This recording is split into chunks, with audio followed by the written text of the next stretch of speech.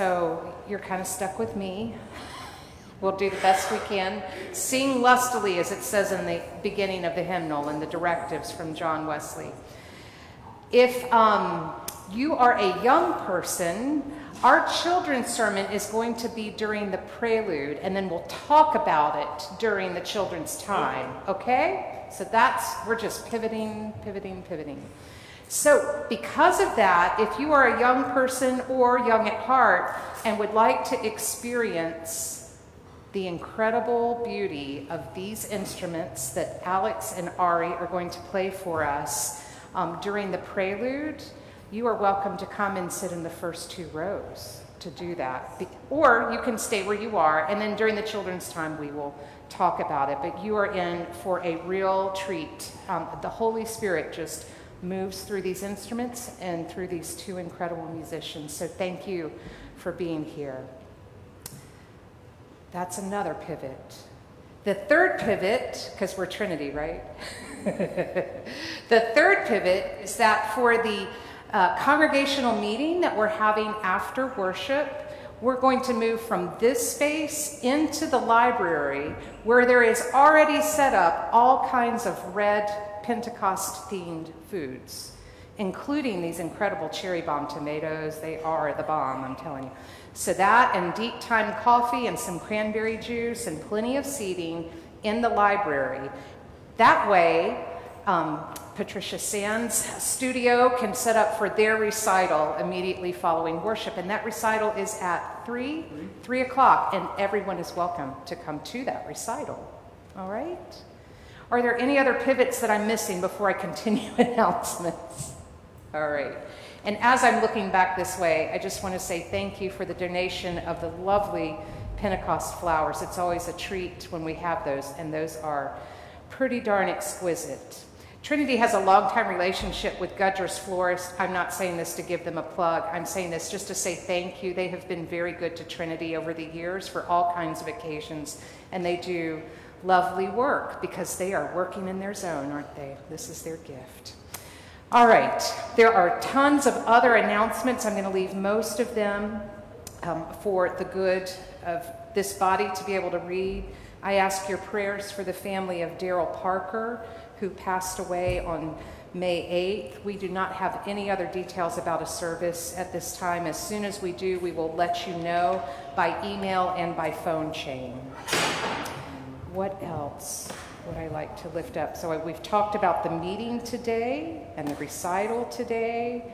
Book group is on this week, getting through part 3 of this incredible local read. If you've never read the Sky Club or heard about the Speakeasy, that was a historical fixture in Asheville, I highly recommend the book. I just recommended it to the head of the Biltmore House as I took family through there last Sunday. It's a good read. A little spicy in some sections, in a good, that's all I'll say about that. And I'm going to ask if there are any deep time announcements. There are no huge announcements outside of Otis. Can you stand up? So Otis is not going to be our intern. He is our intern now through the summer. So last week was his first week, and he sat in on staff meetings, and he learned how to roast coffee by himself. I'm trying to think of what else you went through last week. Ate a lot of good food together. Say that again? Yeah, he sat in through counting. He learned how to count with the counters. Y'all please let Otis know how he might be able to be in ministry with y'all, because he's the ministry intern for Deep Time, which means he's also the ministry intern for Trinity. Yes. I also want to say, Nancy, you mentioned the meeting that's right after worship in the library. That meeting is specifically for us to be in conversation about Safe Shelter. Yes. And some of the Safe Shelter staff will be joining us. We're discerning if June will be a month that we might host. Safe Shelter is very different than what Winter Shelter was 2 years ago. It'll be fully staffed. It'll be very clean. And we likely won't know that they are even here if they do end up staying with us. Right. Thank you for Yeah. getting some more meat on that. And then the final deep time announcement is that we have 3 coffees that we premiered last week. Y'all have had the Queen's Awakening, which is the dark roast and light roast blend. We also have a 50-50, which is half caffeination, half not. And then we have a Brazil, which I think is our best coffee. So if you're interested in any of that, talk to me, Otis, or GA. GA, folks know who you are, but raise your hand so folks can see who you are. And that's all that I have, I think, for Deep Time and mission announcements. Thank you. Thanks so much. All right, I'm going to invite our guest musicians to go ahead and get in place. And those who are reading for this Sunday morning, if we could have maybe one at the wireless mic, one at this mic, and one at the pulpit. And I'm going to take Carrie's place because Carrie, unfortunately, is also sick. And Alex, her young adult, is going to, along with Ari, help out where Carrie was. Is it just Ari or is it both of you? It's both of you. Oh, awesome, awesome. All right. So here in just a few minutes, we will have this lovely, lovely prelude piece that is a gift. It is an excerpt of a piece called Catching Shadows, written by Ivan Trevino. Yes. And do you remember the year, about the year it was written? I honestly have no idea. That's okay, but it's a contemporary piece. Yes. And when I was listening to this earlier in the week, they're offering this for a recital that was also going to happen today and has been postponed due to Carrie's illness. It was just stunning how it also felt like Pentecost to me. Wherever you have come from this morning, whether you're in person, joining and worshiping with us online, know that you are most welcome. Please be sure to fill out the attendance and registration pads. Send us a text or some kind of note to let us know that you're here. And let's fully give God our attention.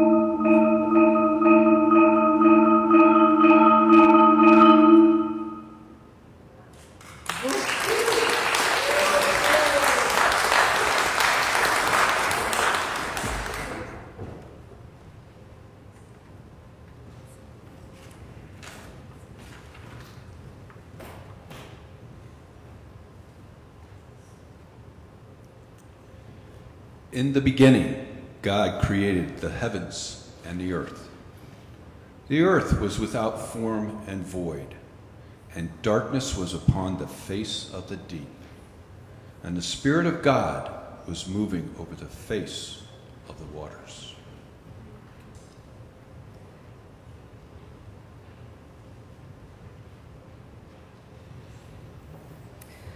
The wind blows where it chooses, and you hear the sound of it, but you do not know where it comes from or where it goes. So it is with everyone who is born of the Spirit. The voice of the Lord causes the oaks to whirl and strips the forest bare. And in God's temple, all cry, glory.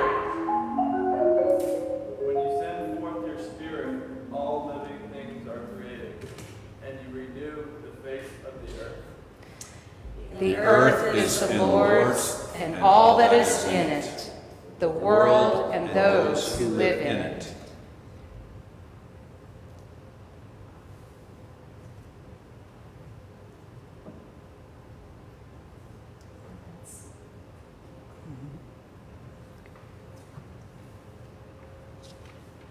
I baptize you with water, and one more powerful than I is coming, who will baptize you with the Holy Spirit and with fire. The voice of the Lord flashes forth flames of fire. The voice of the Lord shakes the wilderness. The Lord shakes the wilderness of Kadesh. May the Lord give strength to the people. May the Lord bless the people with peace. I invite you to rise for our opening hymn, In Body or in Spirit. Number 57, we'll sing verses 1 through 5 and 7.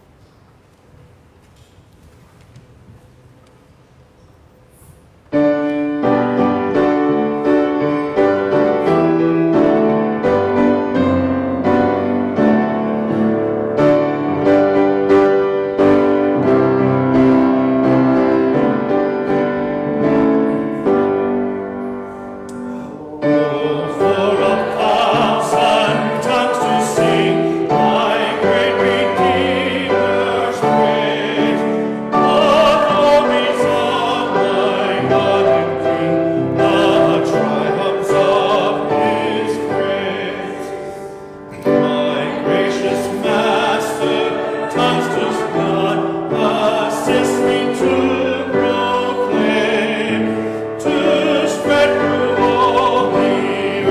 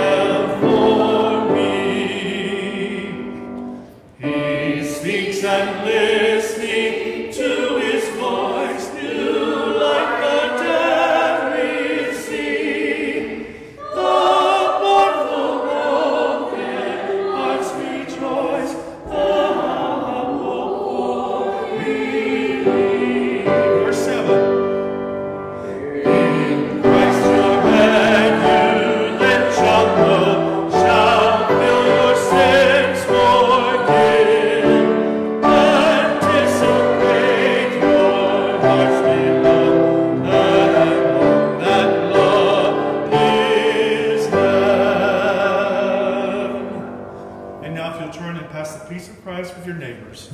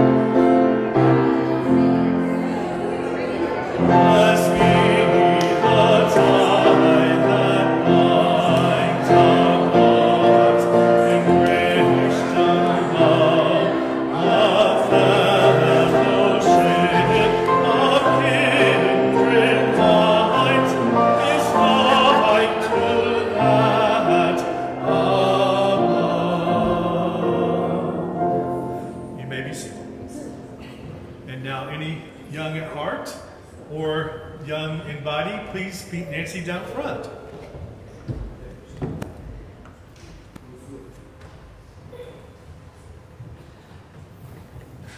More pivoting. More pivoting. How's everybody? Good. So, you know by now, usually, what's one of my first questions? What's going on this week? Anything new going on? 2 weeks left of school. Can you feel the Holy Spirit? Can I get a witness? Amen? Amen. Amen. All right. Anything new going on, though?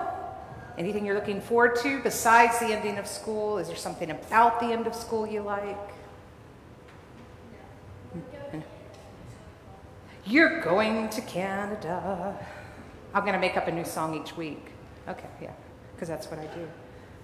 Great. And when do you know when you leave for that? All right, right away almost. June 1st, well, Traveling Mercies. Anything else? Anybody gotten in the water yet? Anywhere? Yes. Yeah? Fun? Was it cold? Yeah, it was cold, wasn't it? All right, so quick check-in. I am always happy to see each and every one of you. I hope you know that. I wanted to ask, tell me what you heard when our young adults were playing the marimbas. What did you hear in that music? What did you see? Did you feel anything? So I'm talking about all of our senses. You felt vibration, you felt sound. Okay, so you heard sound and you felt the sound and vibrations. That's good. What else? Did you see anything? You thought, wow. So I'll share. I couldn't believe how they can hold all of those mallets, and then each mallet is doing something different. It just blows my mind. I also saw, well, I shared. What did you see? Yeah. I kept imagining like I was a scuba diver going to a cave. Ooh. Oh, I like that. Kept finding new things for the song. Okay. Wow. Anybody else want to share what you heard, felt, saw, imagined? At times it felt, yesterday I was out and about and it started raining. At first it was plop, plop, plop, plop, and then it came down harder. And so I sensed like nature and rain. Okay. Nature and rain, like it was yesterday. I was trying to imagine, just thinking of that like a sense, how all of that music is in your head, because I saw no music. Got it all memorized. Isn't that amazing what the brain can hold? Isn't that amazing? And as I already shared, I sensed the Spirit moving through that, like moving through water or moving through rain. Last week we talked about everything having holiness because God created it. And so even through an instrument and through hands and through minds memorizing the music, we get to sense the Holy Spirit moving over that keyboard. Aren't those incredible instruments? Yeah, they really are. So if you'd like to hear the full 9-minute version of that song, come to the recital, hopefully next week. Call the church and we'll be able to let you know when that is. I want to send you home with a piece of homework. And in fact, I'm going to send everybody home with a piece of homework. And that is when and how, through all of your senses, do you feel, taste, hear, imagine, smell, see God coming close to you? How do you sense that wind of God coming into your life? Not really an easy question, but there may be times where you've thought about, I sensed God when, fill in the blank. Okay? Will you talk about that with folks maybe over lunch today or this afternoon? Okay? Or if you're underwater. All right, let's pray. Gracious and holy God, thank you so, so much for the gift of your Spirit and the many, many ways your Spirit moves in our lives, through us, through one another, through your creation. Thank you for the gift of these young people who also are our teachers. Thank you for their creativity and all that they can hold inside their brains. Keep knitting us together as your church so that we might be your hands and feet for the world. For it's in the name of Jesus we pray. And all God's children said, Amen. And if I could have 2 volunteers to help with the offering, I don't know if anybody down front would like to do that. Would you? Would you? No? Okay. I just thought I'd ask. I thought I saw the hand go up, and the choir's going to come up and help. So I need 2 volunteers, please, to help with the offering. And we remember that offerings come in many forms. Prayers. Let's see if you can do the rest. Prayers. Presence. Witness. Service. And gifts. And these are our gifts. And all of us have so many gifts to give. Thank you for the many ways that you give throughout the week, whether it is through Trinity, through your own lives and your neighborhoods. Know that you are representing God as you do that. Thank you to the choir for this awesome Pentecost anthem, and to, again, our grateful for your presence. And obviously, you know that Carrie's not here, so thanks to these 2 young people to step in and play for her today. And we're going to sing Filling Me Up by Pepper Choplin.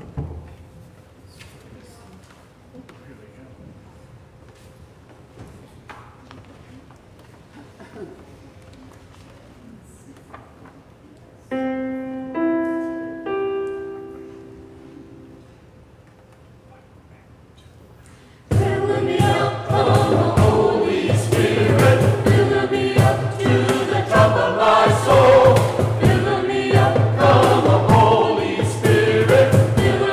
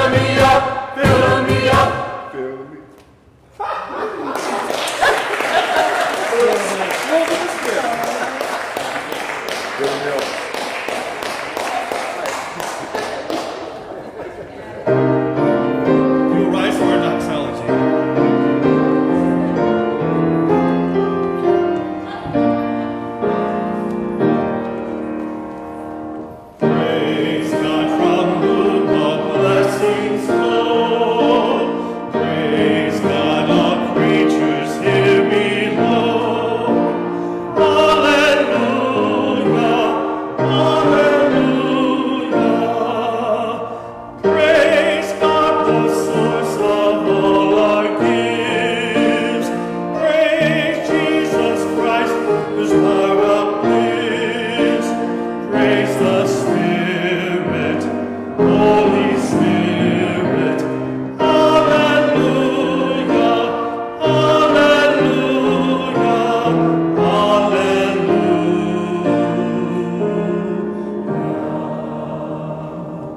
You may be seated.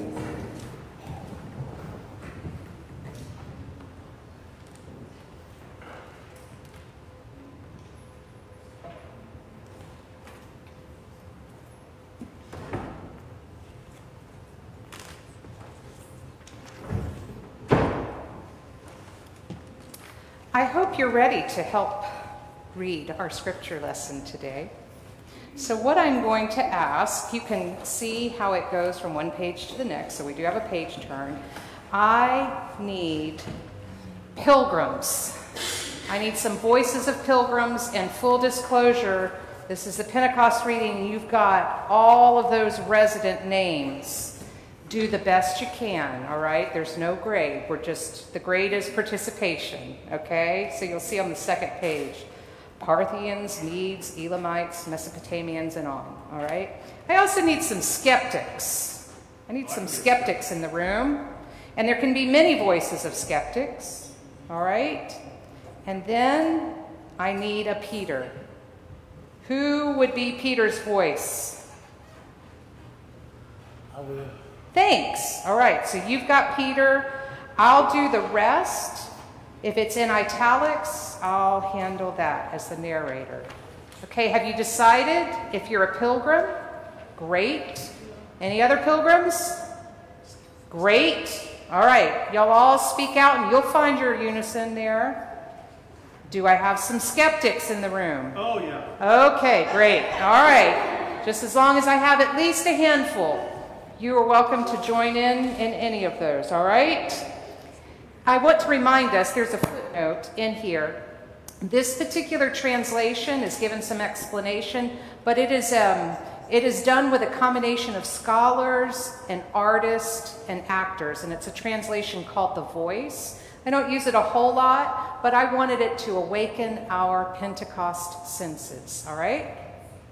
Here is the word of the Lord according to Acts. When the holy day of Pentecost came, 50 days after Passover, they were gathered together in one place. Picture yourself among the disciples. A sound roars from the sky without warning, the roar of a violent wind, and the whole house where you are gathered reverberates with the sound. Then a flame appears, dividing into smaller flames and spreading from one person to the next. All the people present are filled with the Holy Spirit and begin speaking in languages they've never spoken before, as the Spirit empowers them. Because of the holy festival, there are devout Jews staying as pilgrims in Jerusalem from every nation under the sun. They hear the sound and a crowd gathers. They are amazed because each of them can hear the group speaking in their native languages. They are shocked and amazed by this. Just a minute. Aren't all these people Galileans? How in the world will we all hear our native language being spoken? Look, there are Parthians here, Medes, Elamites, Mesopotamians, Judeans, residents of Cappadocia, Pontus and Asia, Phrygians, Amphibians, Egyptians, and Libyans from Crete, Romans, including both Jews like earth and converts, Cretans and Arabs. We each, in our own languages, hear these people talk about God's powerful deeds. Their amazement becomes confusion as they wonder, what does this mean? It doesn't mean anything. They're all drunk on some fresh wine. this miraculous sign of God's kingdom is astounding. the followers of Jesus are not known as people who drink too much wine with breakfast, so this fantastic episode requires some other kind of explanation.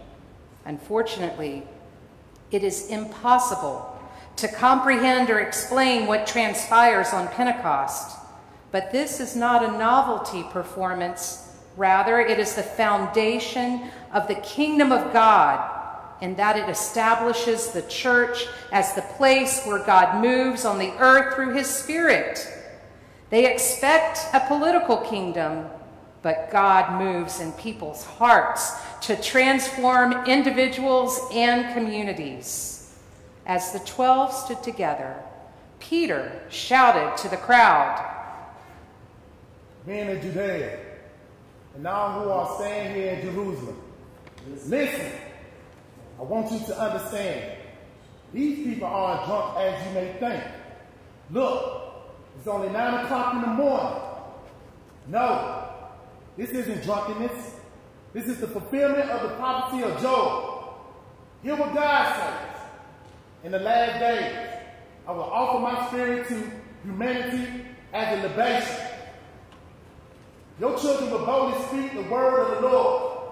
Young warriors will see visions, and your elders will dream dreams. Yes, in those days I shall offer my spirit to all subjects, both male and female, and they will boldly speak my name, my word. And in the heavens above and on earth below, I shall give signs of impending judgment, blood, fire, and clouds of smoke. The sun will become a void of darkness, and the moon will become blood. Then the great and dreadful day of the Lord will arrive. And everyone who calls on the name of the Lord will be liberated into God's freedom and peace." This is the word of God for the people of God. Thanks be to God. Let us pray.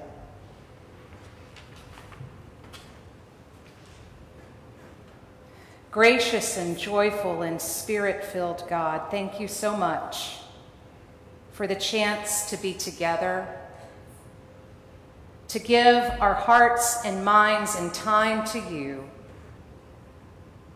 So as we have heard your word so beautifully proclaimed, and as we celebrate the birth of your church, may the words of my mouth and the meditation of all of our hearts together be an acceptable living sacrifice and offering to you, O Lord, our rock, our Holy Spirit, our Redeemer. In the name of Jesus, amen. Well, it is the birthday of the church, so I want to be down here in the church with you for today.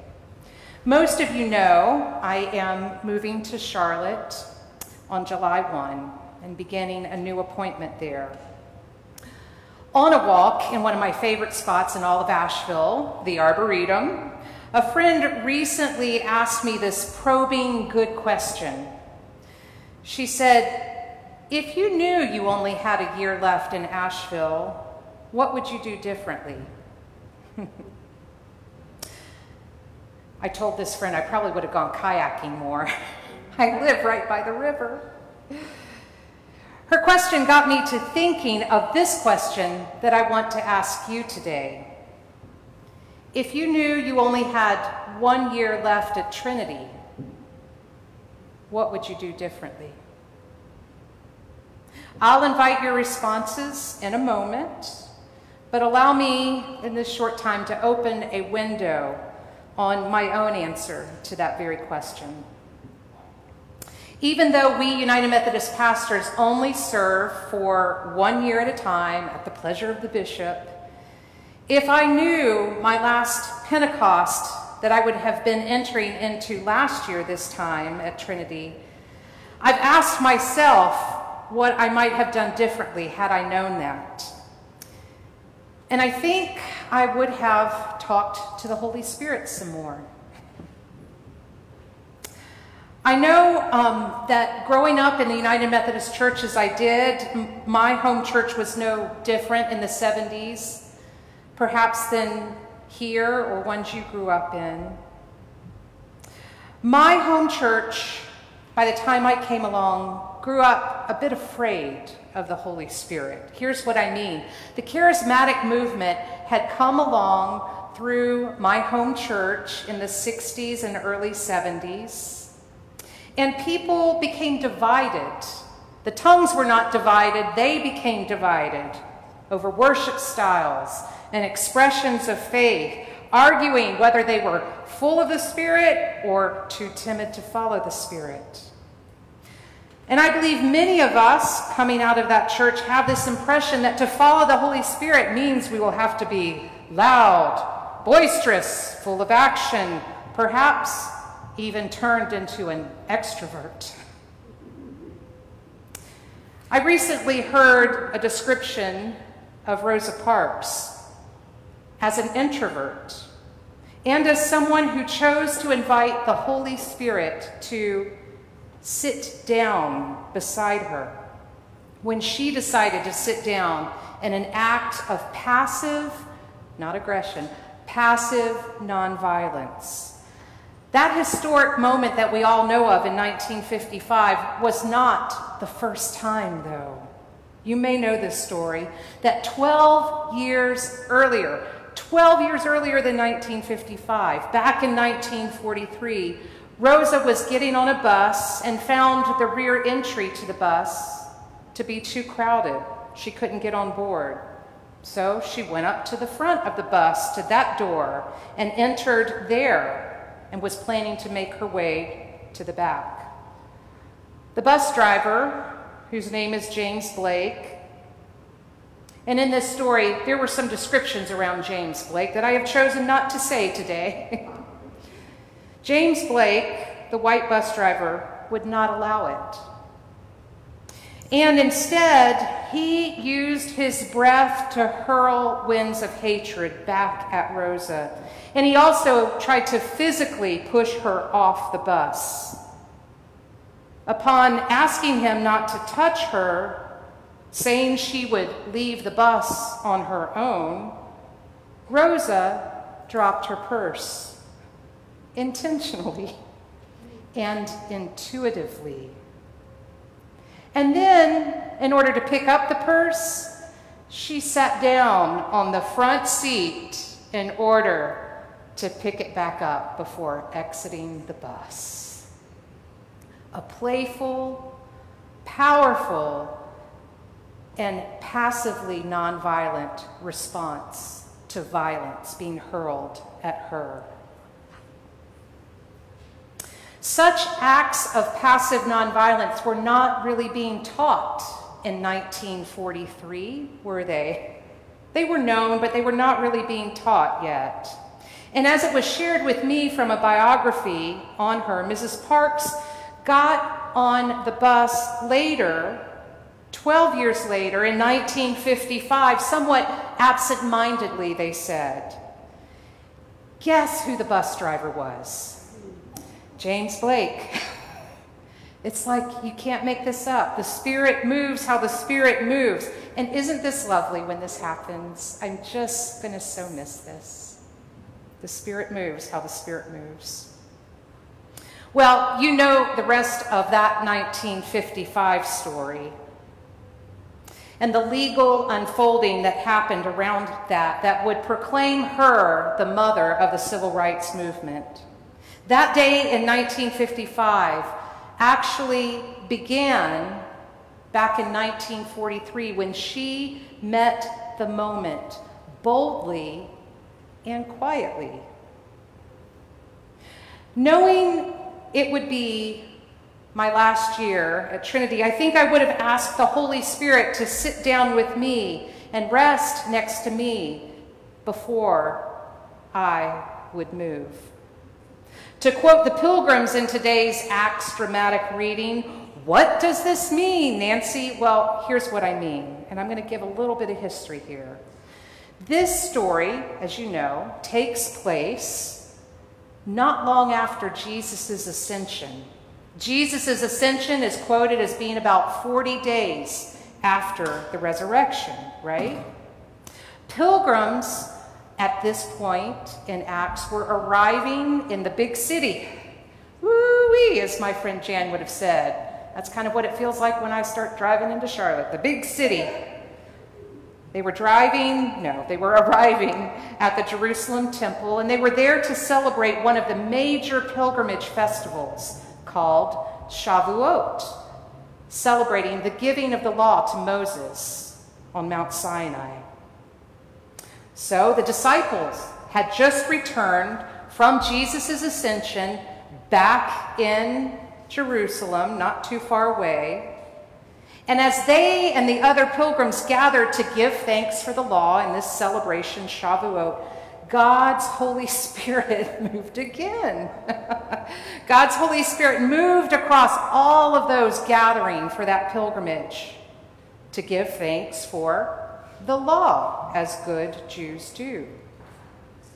God's Holy Spirit moved in a new way, as you heard it described, as flames of tongues of fire appearing and then dividing into smaller flames and spreading from one person to the next, to the next. The more traditional translations of this story say that the flames rested on them. The Greek word used for rested, kathizo, means comes to rest or to be seated next to. I love the thought of the Holy Spirit coming and not prodding me necessarily, but being seated next to me. And like a good friend or perhaps a sibling coming and plopping down and sitting next to you on the couch and then quietly provoking you, enabling you to act or speak. However, it wasn't to stand up and tell a joke, was it?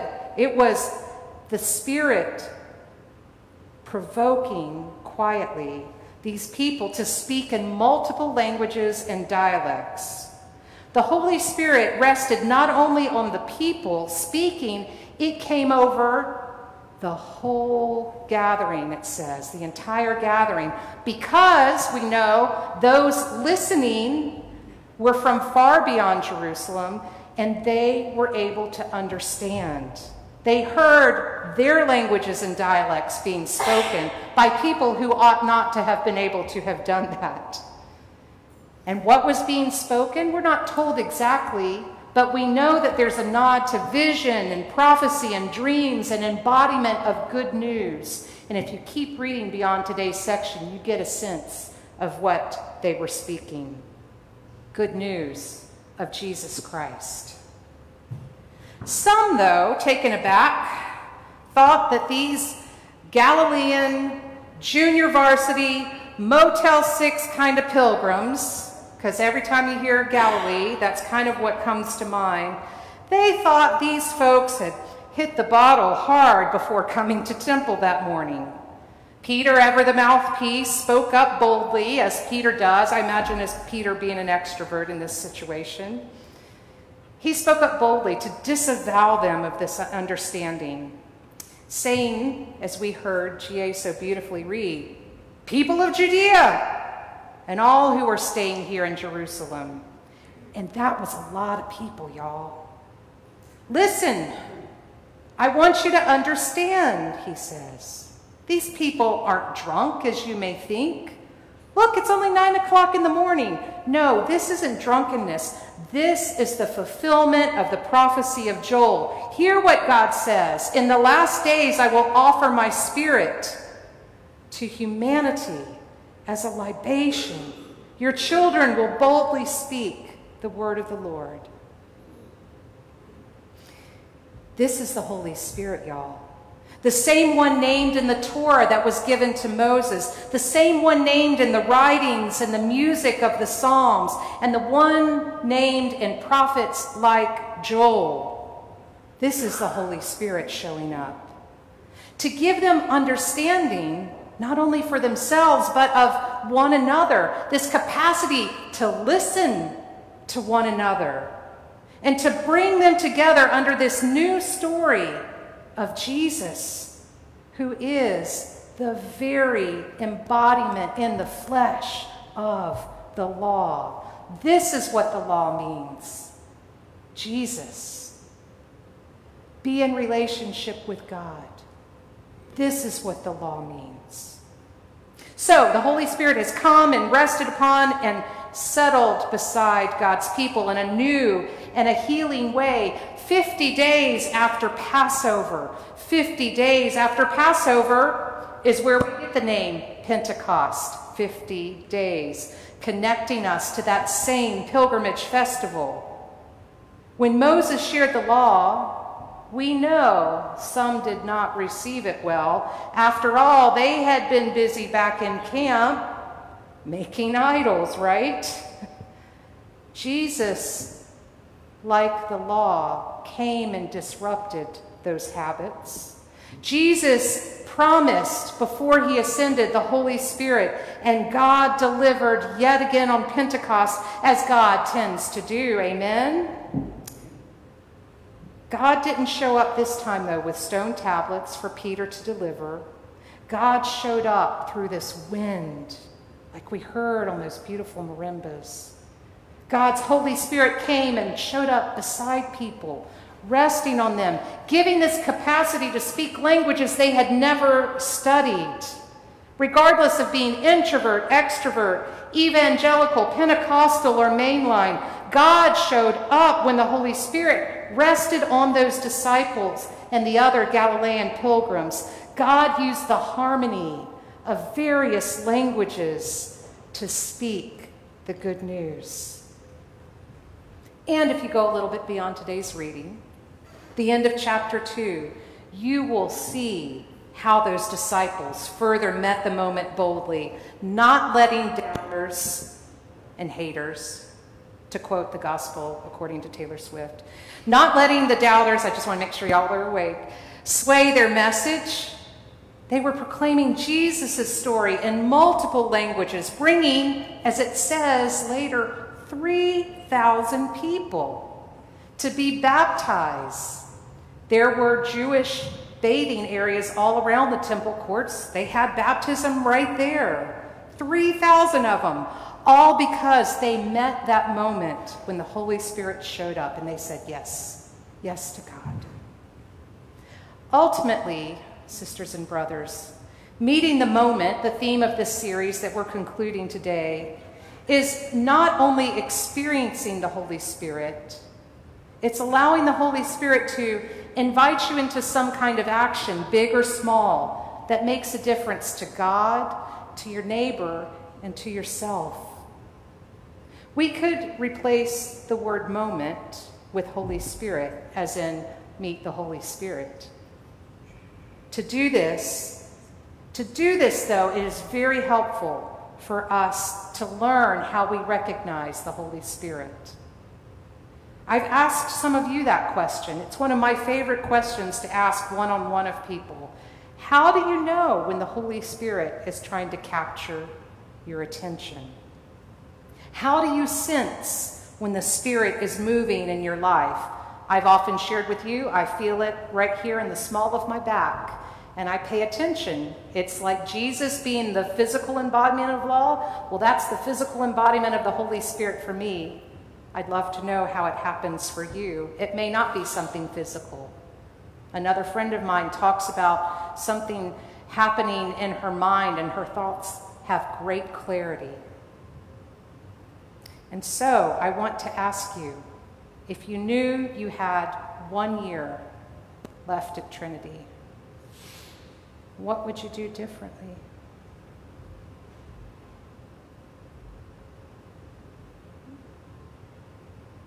I hope you would not be afraid of what others might accuse you of.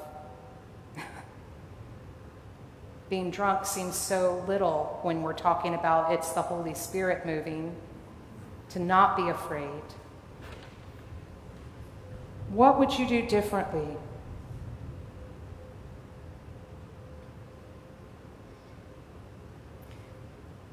And then I want to simply ask, who or what's stopping you? In the name of the Father, and of the Son, and of the Holy Spirit, and all God's children said, amen.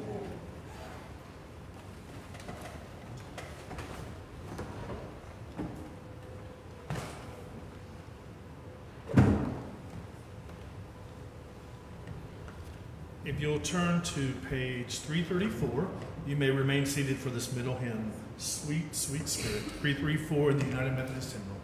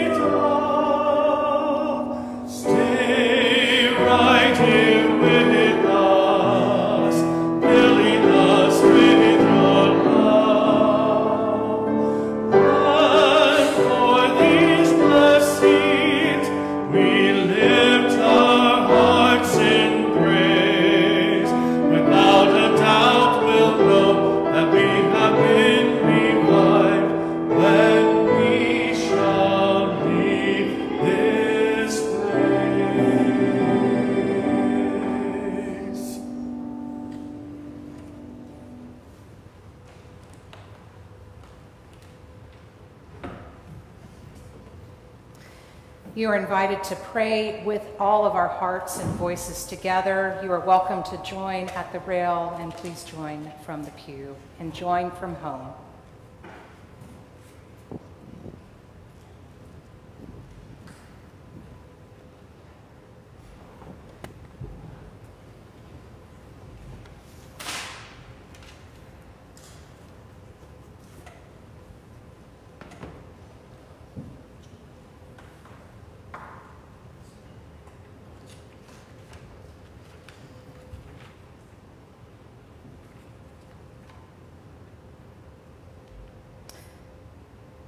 God, the Holy Spirit, you are the restless breath of love that sweeps through our world. You move where you will. You break down barriers. You stir hearts to change. You make all things possible. Come, Spirit of God, as we pray for our church, your church, and indeed the world, as we also pray for ourselves. Bring transformation in our praying and in our living, so that we may act justly, love mercy, and walk humbly with you all the days of our lives. God of the flaming Pentecost, as you come and rest upon us and sit beside us, help us speak in tongues of comfort to those weeping over the bodies of their loved ones, whether they be taken by troubled gunmen, suffering loss in border clashes, or dying from disease of body, mind, and spirit. Help us speak in tongues of comfort. Let us speak in tongues of courage, too, to those living in fear of the next shooting, the next bomb, the next illness that threatens. Let us speak in tongues of courage.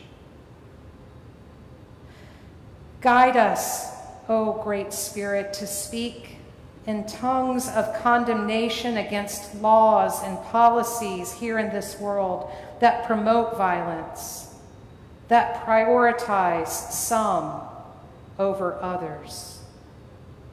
Give us the courage to speak in tongues of justice.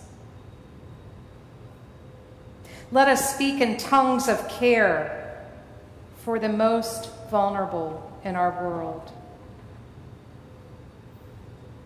For young people, for elders living alone, for human beings who are troubled and have no one to speak for them, and indeed for all of your creation depending on us, let us speak in tongues of care.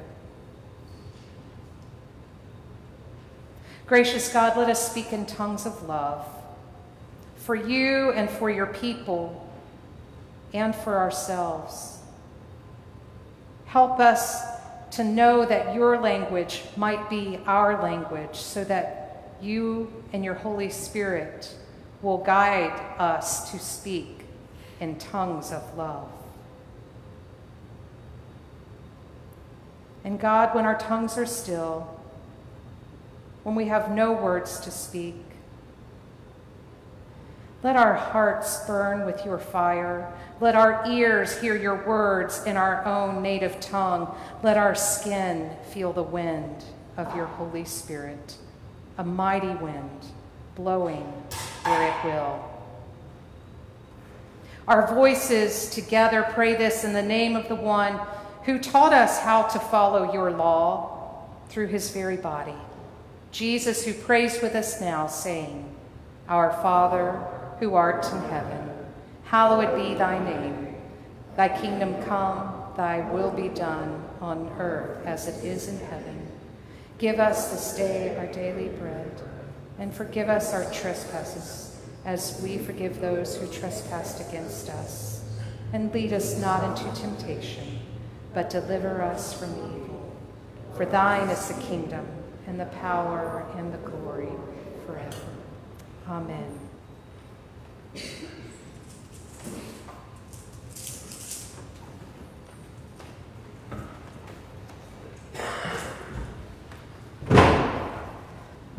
So if you'll rise in body or in spirit for hymn 404, Every Time I Feel the Spirit, 404.